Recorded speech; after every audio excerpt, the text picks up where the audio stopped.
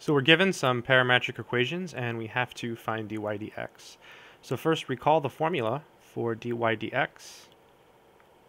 dy dx is equal to dy d theta divided by dx d theta.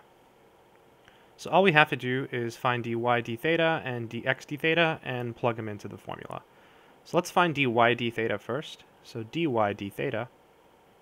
Now when we take this derivative, you really want to think of cosine as cosine theta quantity squared.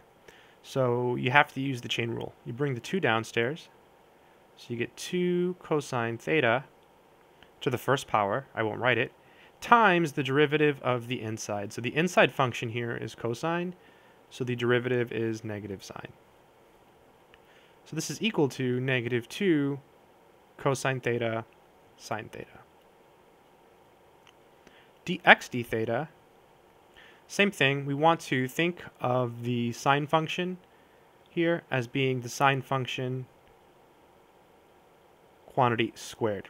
So we bring the 2 downstairs, we don't touch the inside, so we get 2 sine theta times the derivative of the inside, which is cosine.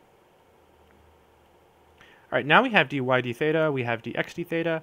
Let's go ahead and plug everything into the formula. So dy d theta is negative 2 cosine theta sine theta divided by dx d theta, which is 2 sine theta cosine theta. And it looks like everything cancels. The sines cancel, the cosines cancels, the 2's cancel, so we end up with negative 1. So that is the answer. There is another way to do this problem, so let me squeeze it in here. Solution 2. You'll notice that sine squared plus cosine squared is equal to 1.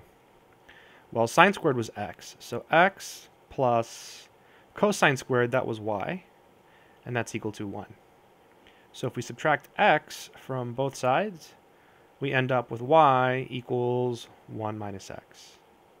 And so now when we take the derivative, dy dx, well, the derivative of 1 is 0, and the derivative of negative x is negative 1. Pretty easy. Now that doesn't always work, but I thought it was worth going over. So that's it.